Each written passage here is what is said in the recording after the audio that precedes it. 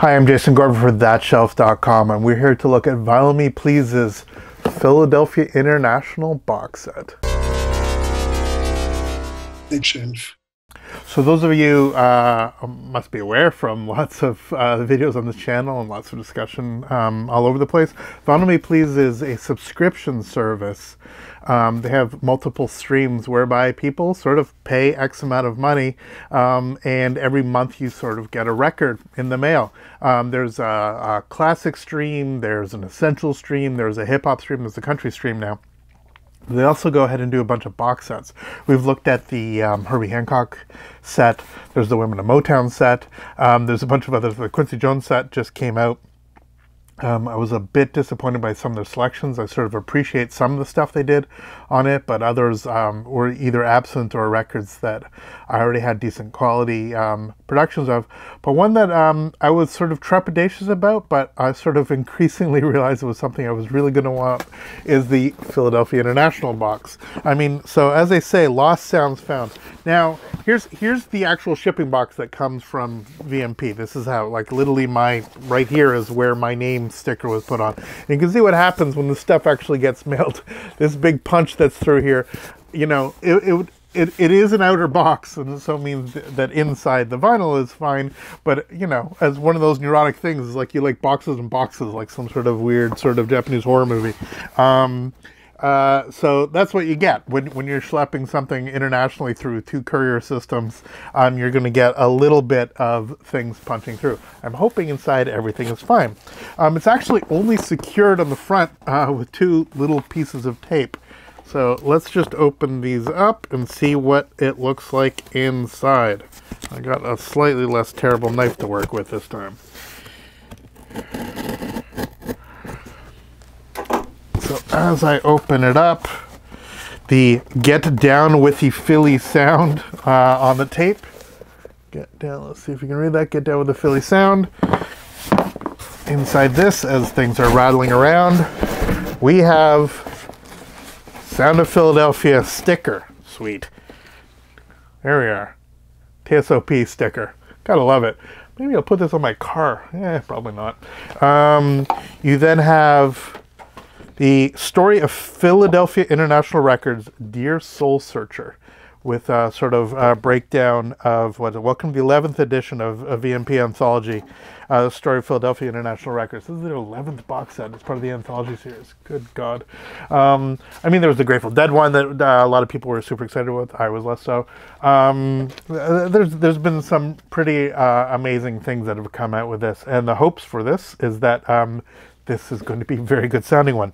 You will notice, as it says on this here, that each record in this box comes in exclusive color vinyl. So I think that what we're doing is that this is a box set collection of things that are going to be re-released by the record company anyway, but we get it in a nice little box, and it's on exclusive colored vinyl. But this is the big deal. It's AAA, so analog mastered by Bernie Grundman and the team at Bernie Grundman, plated and pressed at RTI. It's actually pressed at RTI, which is actually kind of a big deal. The Quincy Jones and actually the Herbie Hancock was not pressed at RTI. I believe it was plated there, but pressed in Czech Republic, which, you know, sometimes has great results and sometimes doesn't, like all vinyl. So inside here, you have, you know, nicely secured, that the punch through hopefully didn't damage the back of the box. But as I lift it up, there we go, in foam, the Story of Philadelphia Records, Get Down with the Philly sound. As I lift this out, you can see, yes, the punch went all the way through on the side, but there was enough space that it didn't damage the box on the back. So really nice foil on the back here, the PI logo of Philly International. Now, the history of Philadelphia International is pretty fascinating. It's actually a part of, essentially, for lack of a better word, soul music that I'm less of a fan of than the stuff that came just before. I'm a huge fan of Stax Motown, the sort of 60 to 71, 72 stuff. Right when essentially all music was fundamentally changing in pretty phenomenal ways. you saw a lot of particularly African American music go much more influenced by essentially club music. That they took some of the density of the Sly and the Family Stone and James Brown and those elements, and incorporated a lot of syrupy and sweeping string moments. All the progenitors that actually ended up incorporated into this sort of, sort of quiet soul and disco, both of these things colliding at once. There are moments that I absolutely adore from this era, of course, and I really think that this is a really nice overview and will give me a really nice taste of it. But I gotta say, I'm much bigger fan of, say, 68 to 72 than I am from 73 to 77. Even though within that there are some absolutely moments of extraordinary musicianship and complexity of songwriting and all the other elements. Philly's sound really was as big of a deal to the changing sound of soul music and, frankly, popular music through the 1970s as much as anything that took place in Detroit in the 60s. Gamble and Huff, so many amazing, talented people. And I gotta admit, so much of this sound for me came directly not only from the influence that had on disco, but also from Hall & Oates. And the fact that Hall & Oates took that sound and made it a much more popular element through the 1980s. Looking backwards, sort of I was too young in the 70s to hear it sort of the first hand other than the really giant pop hits, but it was sort of in the 80s looking back to the 70s, and the first time I heard about so much of the stuff that actually takes place in this box set was actually retroactive, just a decade or later, from a bunch of people that were fully incorporated into the sort of MTV aesthetic, but looking back at the stuff that Philadelphia International did. Also, if you look at the stuff that with Tom Bell that Elton John did, you had so many people all over the world, David Bowie, people coming here in the same way in the 1960s you had Rolling Stones going to places like Chess to record. You suddenly saw in the 70s that this place of Philadelphia really was the home for a very particular sound that absolutely caused a sensation, a global sensation, as simple as that. So let's open this up as carefully as we can. This is another of the beautiful box sets that our friends at VMP put together. Look, so much of the stuff, yes, I could have bought many of these records sort of individually. There's a couple of them that I probably never would have bought on its own.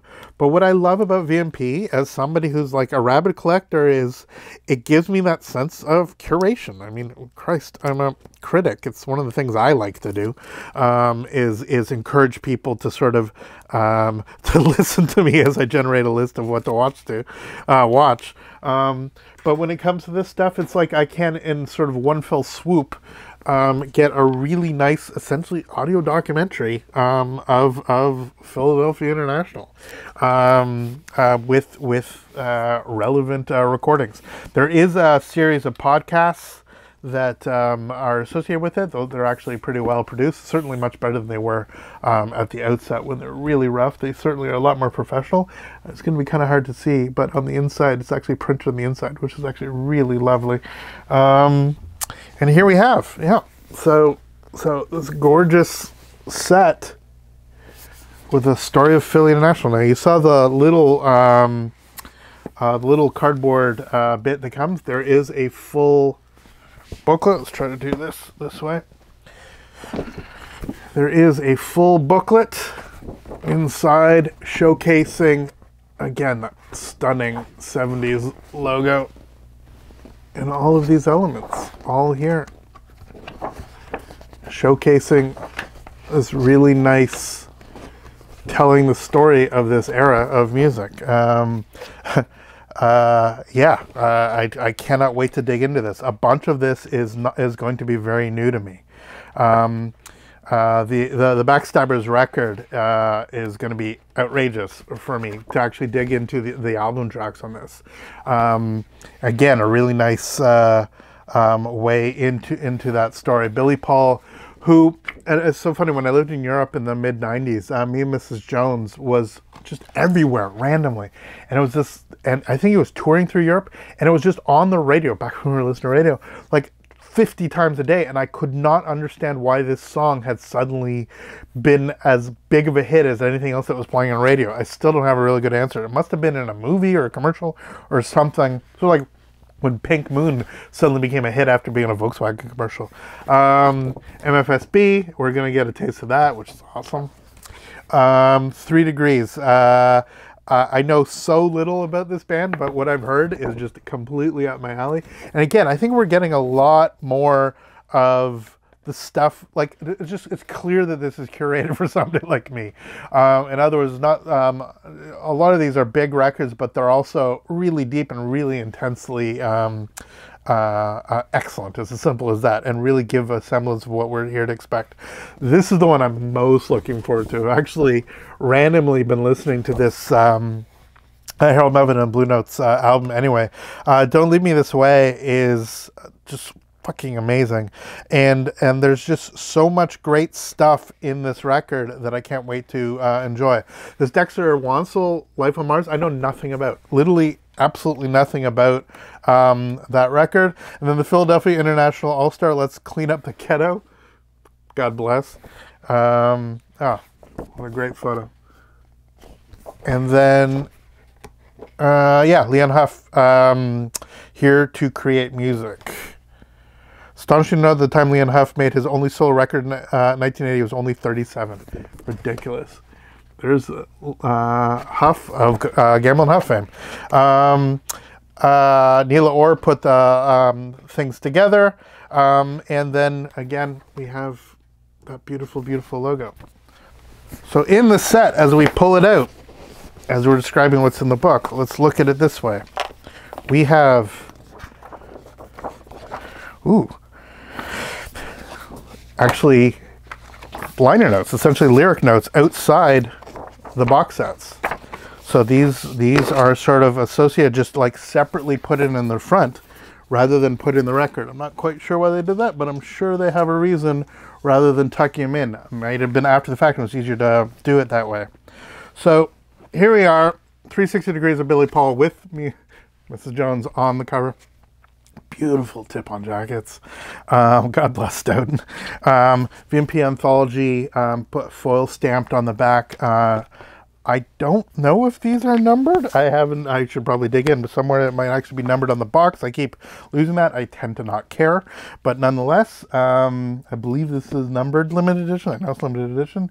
But there we are, 360 of Billy Paul. I'm very interested to see what takes place.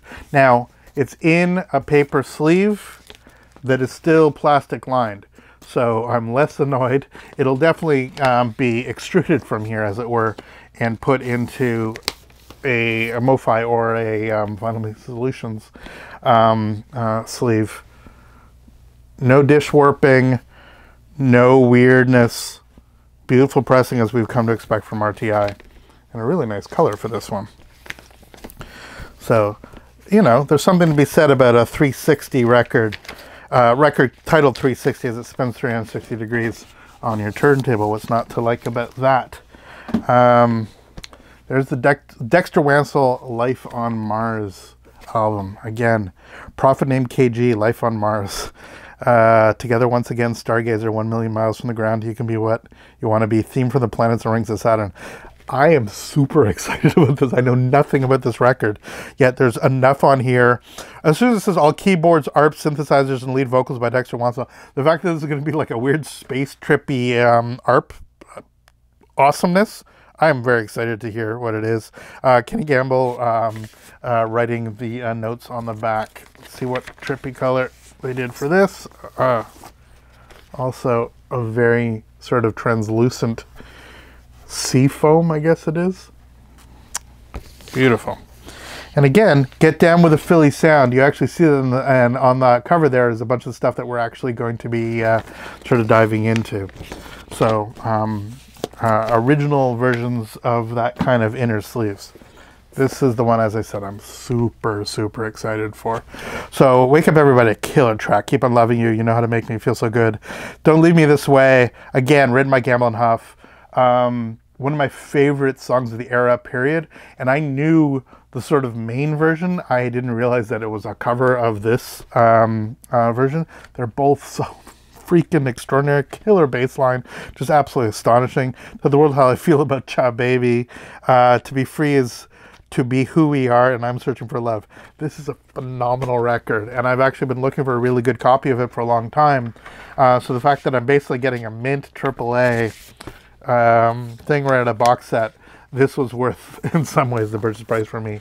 And again, really nice.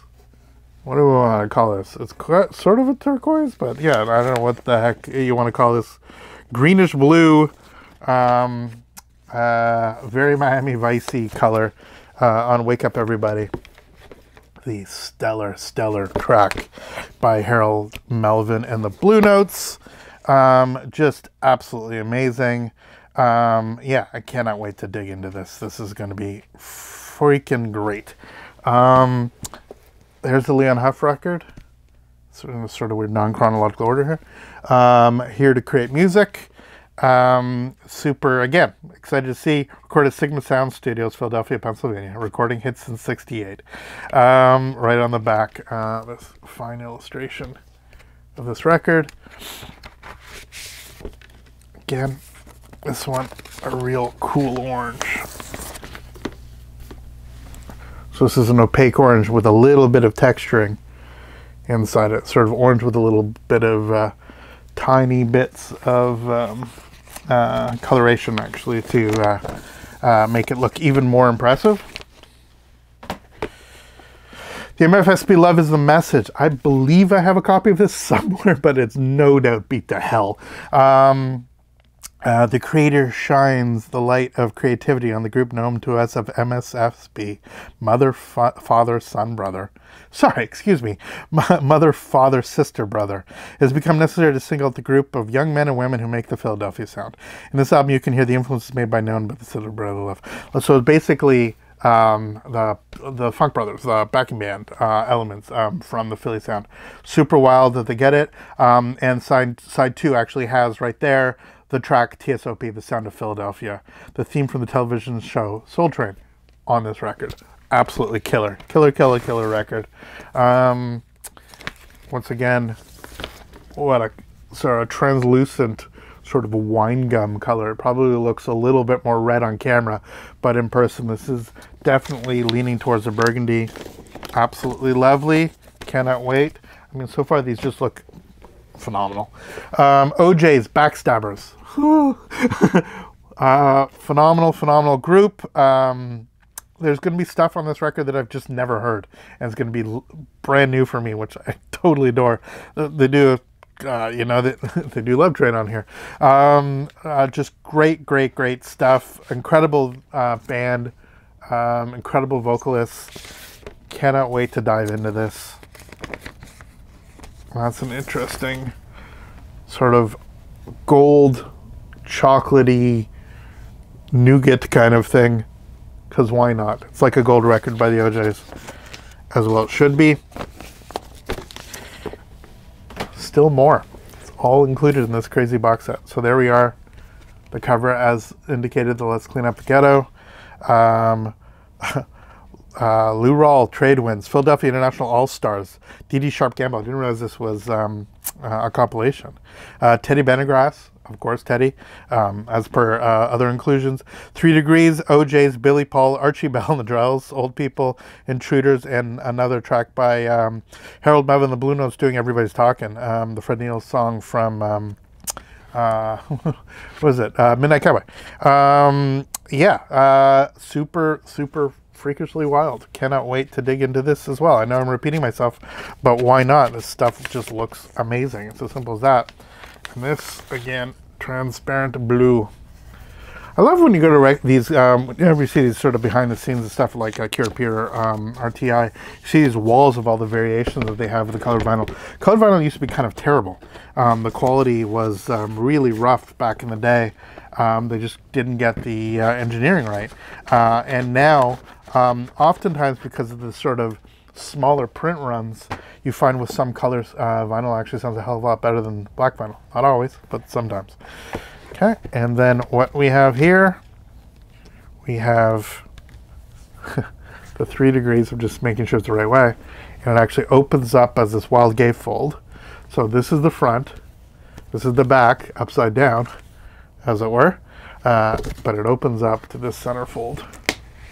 As you can hear the crack. Here we go. 3 degrees indeed. It's so cold it's hot. And let's see what this guy looks like.